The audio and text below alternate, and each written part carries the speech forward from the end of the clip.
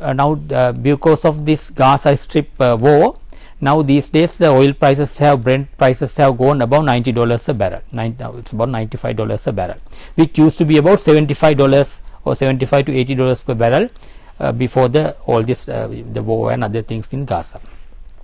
And now because of that, the government adjusts the prices of fuel, and then if we immediately reflect that onto the tariff will go up, just like what has happened, right?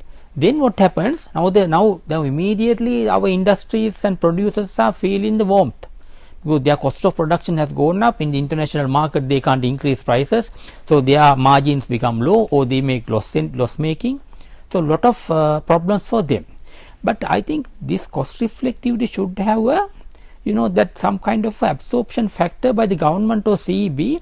When a fluctuation comes, it is not immediately dropped onto the customer. Sure. So they absorb it for some time and see whether the price increase is going to be permanent in nature.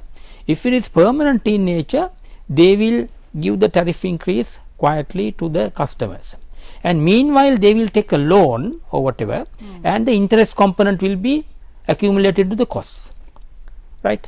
So but the impact of the high electricity cost, temporary high electricity cost, will not be faced by the industries and the exporters and the producers, and thereby that when they increase their product costs, they lose their market share in the international market.